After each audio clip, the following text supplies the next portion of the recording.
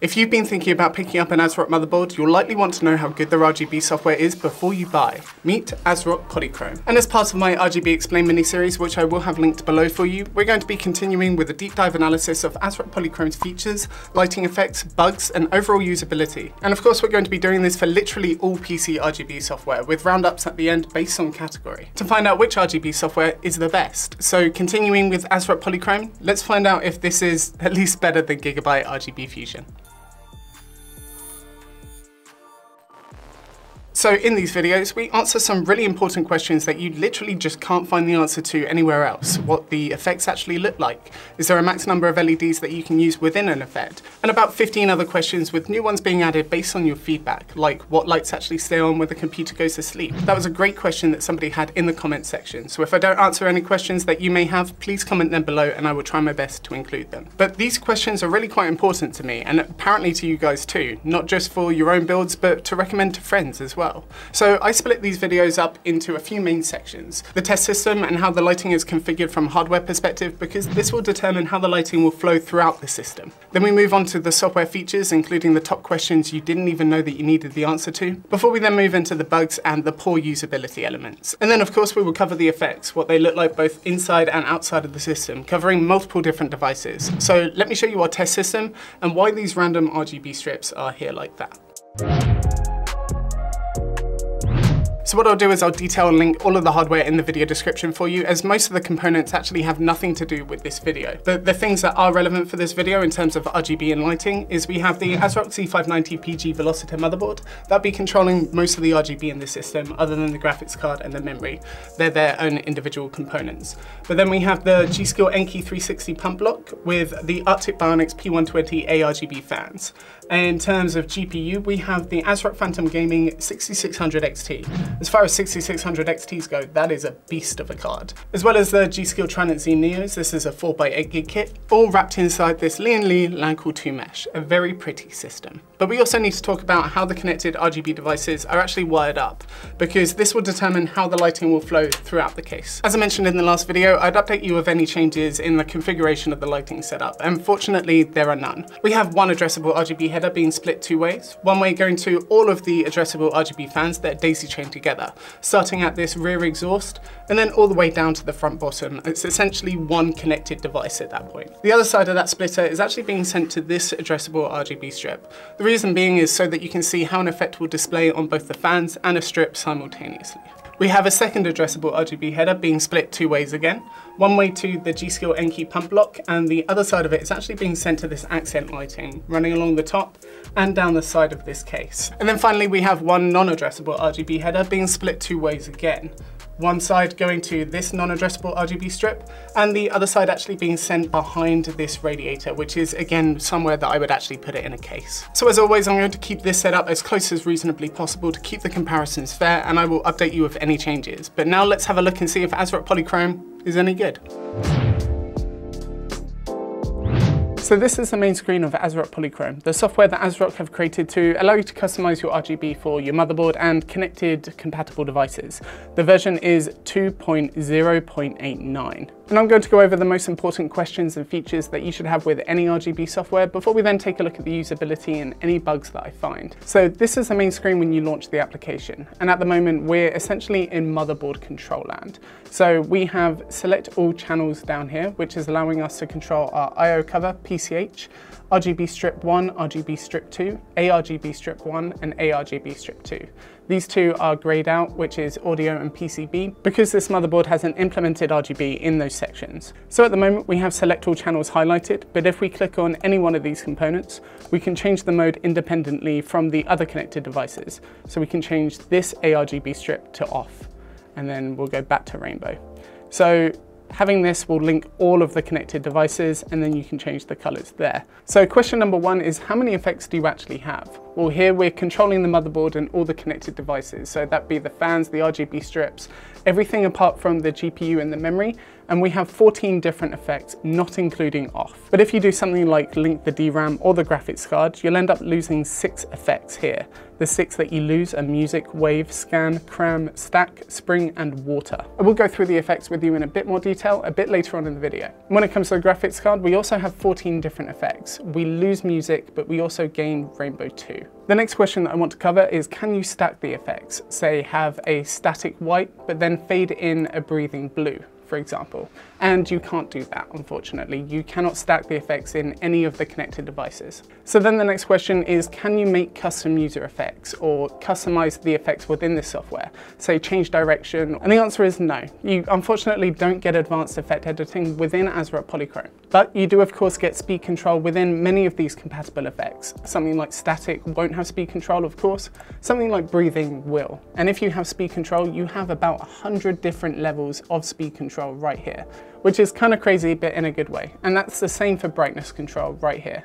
If you have brightness control, you have about 100 different levels of brightness control just there. And also, if the effect allows you to edit the color, you can do that using this color wheel right here, which in theory gives you access to about 16.7 million colors. So then the next most important question that I have is, can you assign the amount of LEDs within an effect? And the answer to that is you can, and that's so important and really cool feature, which I'll show you here. So if we change this over to a white, and then go over to addressable RGB LED 1, change this to cram, for example. So as you'll remember before, this RGB LED strip and these fans are connected via a splitter. So LED 1 through 26, I believe. And here is LED 1 through to all the way down to the bottom, which is about 70 something. So if I go down here to addressable LED number and say reduce that to 50, you'll see what happens, which is that the effect stops right there at this LED. Now this is a fantastic feature because I can tell the software how many LEDs I have, and the effect will span the amount of LEDs that I have in my system properly. Because if you don't have that feature, you'll have to duplicate the effect at different intervals, which will look like this. This is Gigabyte's implementation of it, which I think looks objectively worse. So I'm really happy to tell you that in ASRock Polychrome, you can assign the amount of LEDs within an effect. And when it comes to the maximum amount of LEDs that you can have, the limit is 100 in software. Right there. You cannot exceed that. So the next question that I have is, can you calibrate the output?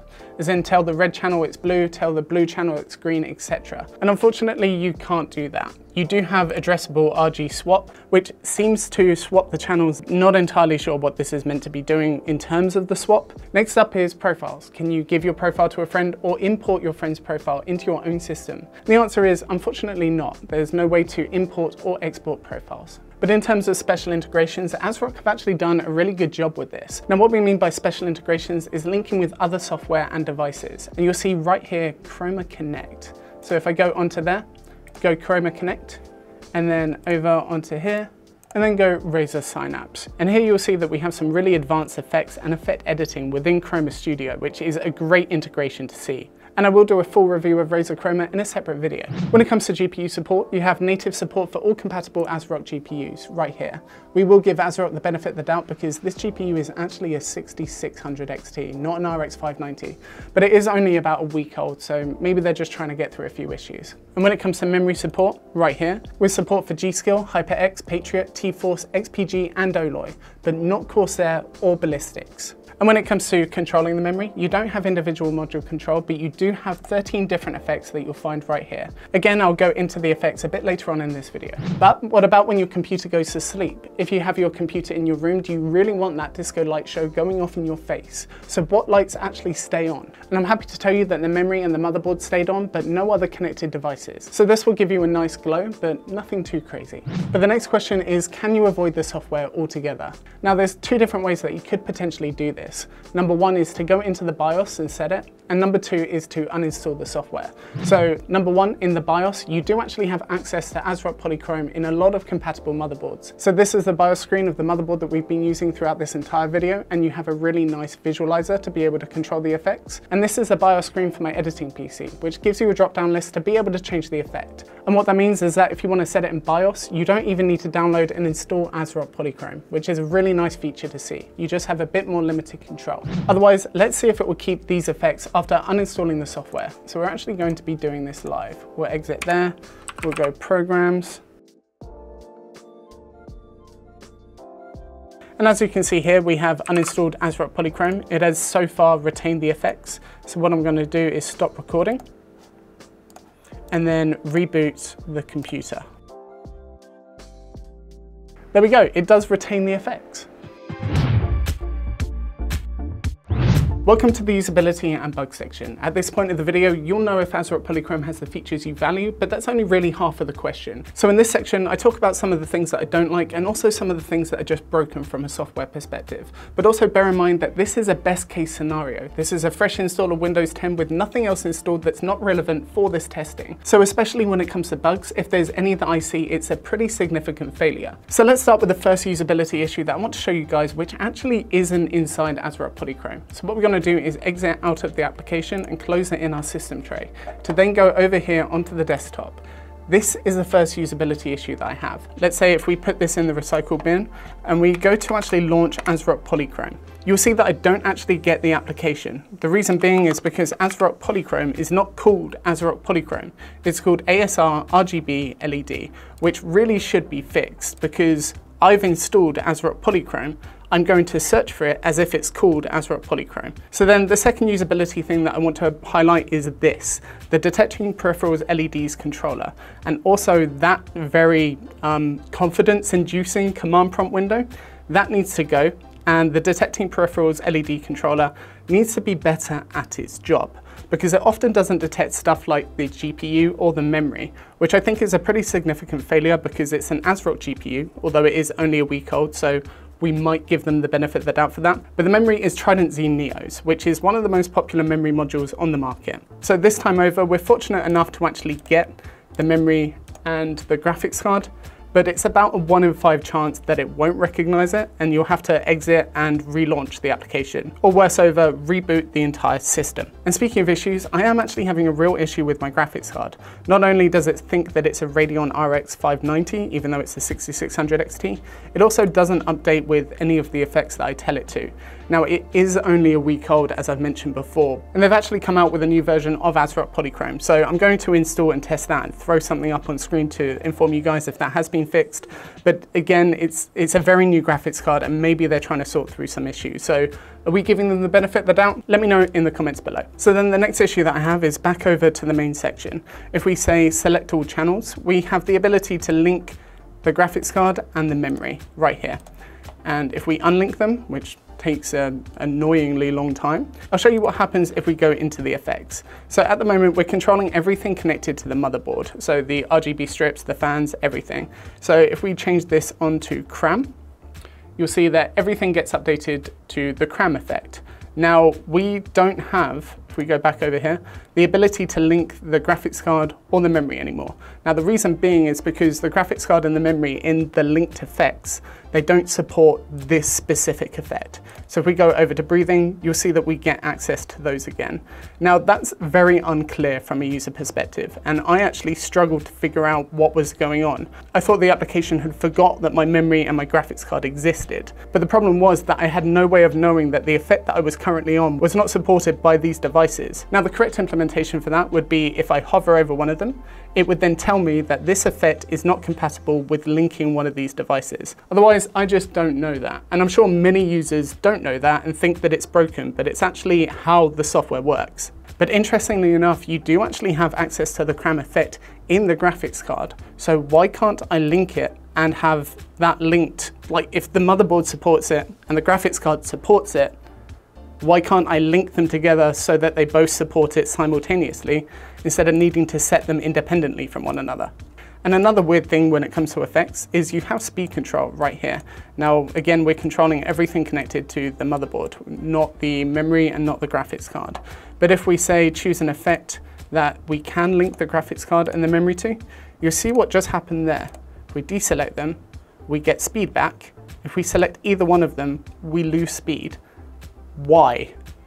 Like, honestly, why? And talking about speed control, here's something that I think really should just be changed, and it's not really that important and it's not going to affect too many people, but there's just a right way and a wrong way to do things.